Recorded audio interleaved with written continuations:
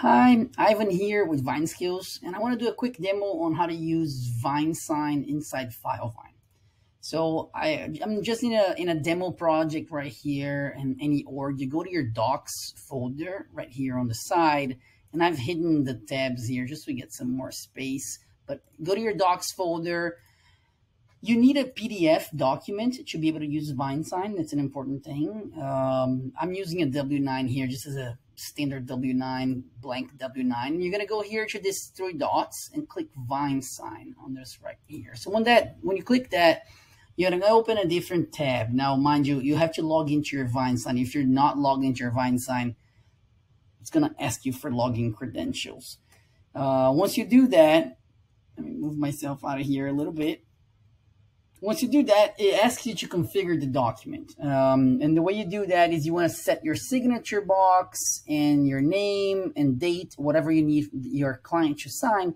So for example, I'm going to put a signature box and I'm going to put current date, which can actually be captured automatically. So your client doesn't really need to type that in.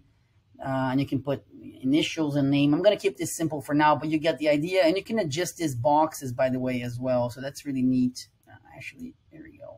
You can adjust these boxes right there. For signature, I recommend a slightly larger box, especially if you want them to handwrite their signature, but we'll get to that in a second. So right there, I configured my, document the way I want. I can click next, and it's going to ask me for a few important things here. So the document name, I'm going to call this W9.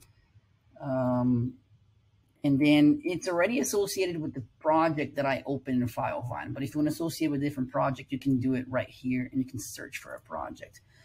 Another really neat thing is it's going to ask you for the recipients, or who do you want to send this to. I can, for example, I think I have a demo client right here.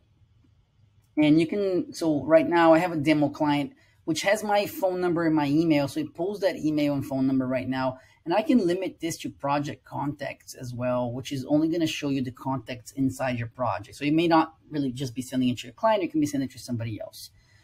So right there, I can require gesture authentication, and I can expire it in 24 hours. There's a few other things in here. Also, some interesting settings is you can have some signature color, but what I really like is this message settings right here. So this allows you to customize the message that you're sending to your client, as well as doing it in Spanish, which I think is really, really neat. So I'm going to leave it there, everything standard. One of the good uses for this is if you're sending your own person with maybe a tablet to get your signature from the client, they are going to get a personalized message. So that's pretty cool right there. I'm not going to save it as a template, but you can save this as a template, and then you just can pull up that template later. And let's just look at send. So I'm going to actually go to my cell phone, which I have right here, and I'm going to sign this document on my cell phone, which I just got a message that looks just like this. The message has a link, and I can click that link right there. I know this is not ideal, but I can click that link right there. Now, let me show you before I sign this message. Let me go back to Filevine, because this is something cool that's going to happen right here. Is once I click done, it's going to go out. And then I have inside Filevine, let me refresh for a second so I can see what the updates. See, right here, there is this black V on the side. That means this document was sent through Vinesign, but not signed just yet, right? So that's a pending signature right there. And I think there is a way, let me see if I can find that right here. So yeah, so that's the signature, that's a sign that says this document has not been signed yet. So I'm going to go ahead here and sign it on my phone. Okay, and I'll click finish. It's going to upload this document. It says it may take a couple of minutes, so I might just pause this video and wait. But here we go. I get a success, document signed. I get a copy of the document as well, so your client is going to get that. I also got an email with the copy of the document. And then I can just, let me try to refresh this again and see if it already marked it as signed.